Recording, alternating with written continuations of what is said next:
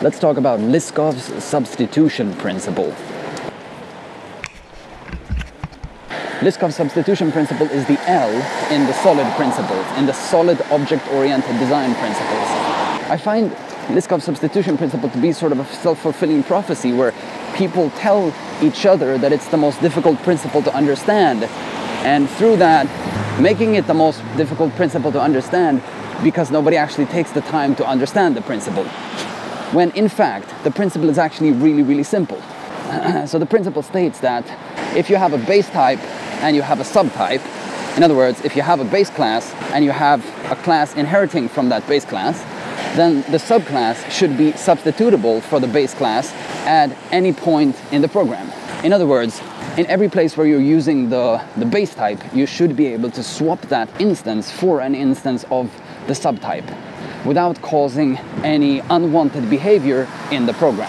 And that's it, right? It's not any more strange than that. It just means that you have an inheritance hierarchy, and as soon as you're inheriting from the base class in a way that makes the subclass not substitutable for this particular base class, then you're breaking the Liskov substitution principle. It's that simple. To really dig into the details, I find it most helpful to think about preconditions, postconditions, and invariants. If you're not familiar with preconditions, postconditions, and invariants, don't worry, I'll make another video and I'll link that in the description as soon as it's done. But very simply, preconditions are sort of the entry conditions for the method. To be able to call that particular method, whatever is stated in the preconditions must be true. Postconditions are sort of the other end of that spectrum. Postconditions state whatever must be true when the method has been called.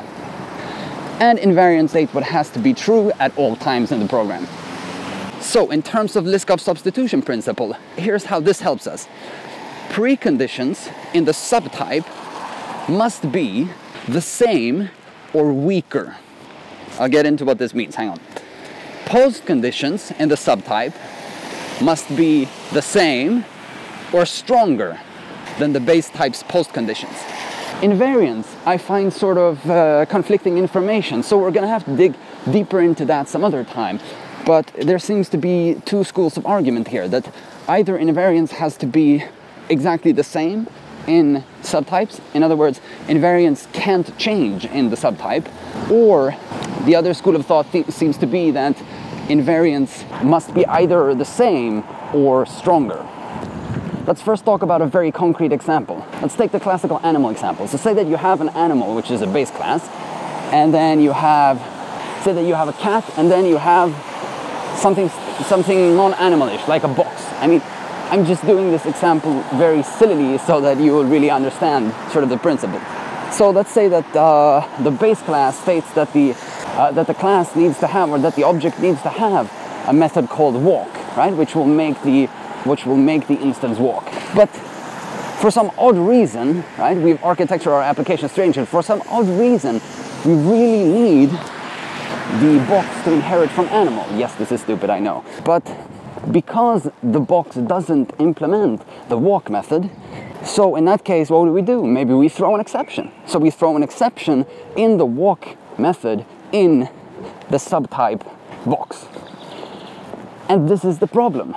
This means that the subtype is not entirely substitutable. Box cannot be used in all places where animals can be used, because box may throw an exception that's unwanted.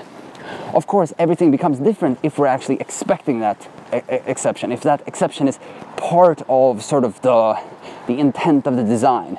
But let's talk about that some other time. So you can think of it this way. Realize that when we're talking about typing, we're talking about subtyping, right? We're talking about something being a subtype of something else. So cats are a subset of all animals, right? Boxes are not a subset of all animals. So to understand the whole preconditions, postconditions, invariance thing in Liskov's substitution principle, it helps to think about the robustness principle. So the robustness principle states that you should be liberal in what you accept from others, but conservative in what you send. So in other words, that means a method should be accepting when users of the method are sending it incorrect values, but it should be very careful with itself sending incorrect values. I think the history of this is that it's from networking or something like this. It's actually a very good principle, and there's this joke that if this would apply to people and not only to programming, the world would be fantastic. Just saying. I'm not at all religious, but it's kind of like the golden rule, right? So the robustness principle essentially says the same thing as the demands in terms of preconditions and postconditions in relation to the Liskov substitution principle, right? So the subclass, a method in the subclass, must receive everything that the base class is expecting it to be able to receive, right? The whole set of possible values. But because it's liberal, right, it may also accept a bit more. So it's the set of all the possible values that it may receive, given that it's the type of the subclass of the base class. But it's a larger set, so it may also receive some more. The postconditions of the subclass, however, must be the same or stronger, right? And stronger means that it's a subset, right? So methods in the subclass must either return values from the same set, right? Or from the same domain, values from the same set. In other words, the same types of values that you get from the base class. Or if it doesn't do that, it must return a subset of the set of possible values, right? So in other words, you would never receive anything unexpected from the subclass, right? You would never, because you're conservative in what you send. So you would send either anything that the base class sends, or you would send something even more restrictive, right? It's all about being able to depend on the subclass following the contract, right? To have no surprises. And invariants, lastly. Again, invariants in the base class must be followed or must be stronger in the subclass.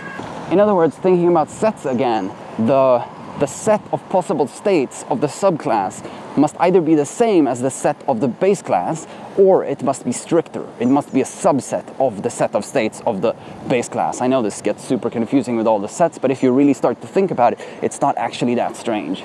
So again, actually, I wouldn't argue that Liskov's substitution principle is difficult to understand. You just really have to think about it. What's difficult about the Liskov substitution principle, I find, is to actually follow it. Because when you really start to understand it, you understand that most of the time we're actually doing it wrong, right? We're subclassing too much. Saying that Liskov substitution principle is bad because it's difficult to follow is kind of like blaming testing for your system being difficult to test. Testing, a system that's difficult to test, is an indicator that your system is poorly architectured, that it's highly coupled, right? Similarly, violations of the Liskov substitution principle is an indicator that your system may be poorly architectured in terms of inheritance.